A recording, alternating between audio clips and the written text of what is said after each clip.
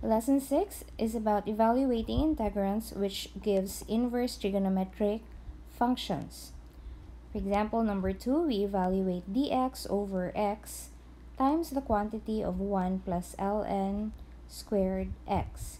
Now, this given can be rewritten as 1 over 1 plus ln of x quantity squared dx over x. And when we rewrite it that way, we can see that 1 over 1 plus ln of x quantity squared follows the pattern of n2 here, wherein we perform integration by substitution.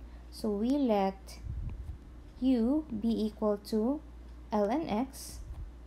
So what is the differential of ln x? That is 1 over x dx, or that's dx over x. Then we substitute that in our given. So that's 1 over 1 plus u squared, and dx over x is du. So it's now exactly like n sub 2, wherein a squared, where a squared is equal to 1, so that a is equal to 1. Integrating, that's 1 over 1 arctan of u over 1 plus c.